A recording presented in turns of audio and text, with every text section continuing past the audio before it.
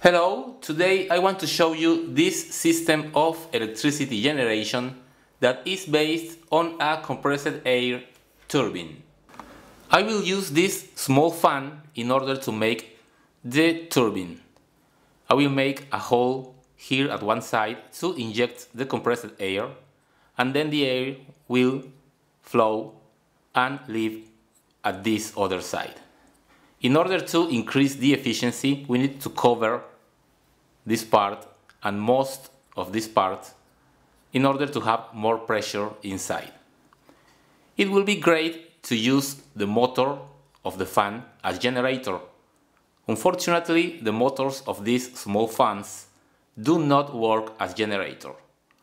Well, they do produce a voltage, but it's very low, so we cannot use it. Let's see.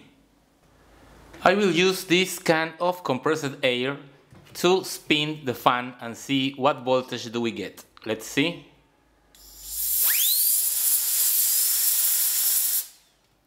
.2 volts at maximum.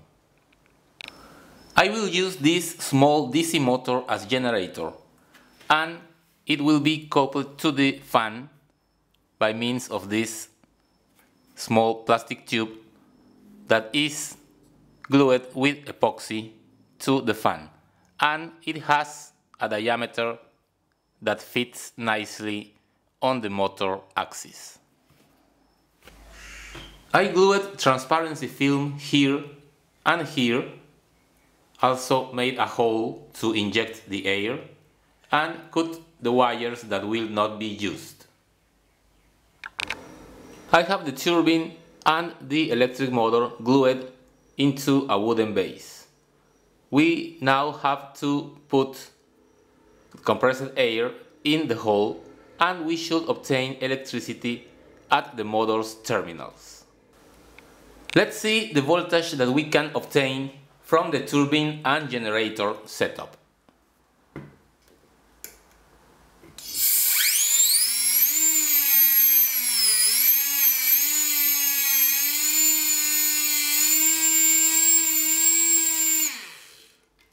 Okay, so as you can see, we get around 8 volts, and actually this is a 6-volt motor, so the turbine is able to make the motor turn at its rated speed. Let's try connecting a load to the system, in this case an incandescent bulb, and see if we can make it glow.